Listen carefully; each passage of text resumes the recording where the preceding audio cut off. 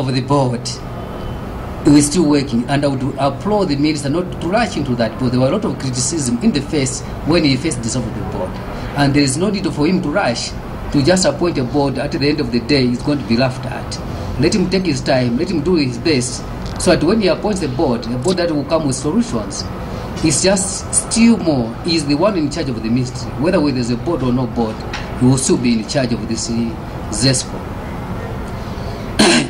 So the issue of a board is not a solution, as what I know. A board is just there to look at certain issues, but with what we're going through now, whether there's a board or no board, Zesco has got a lot of challenges in terms of these water levels. Everybody is seeing all those things.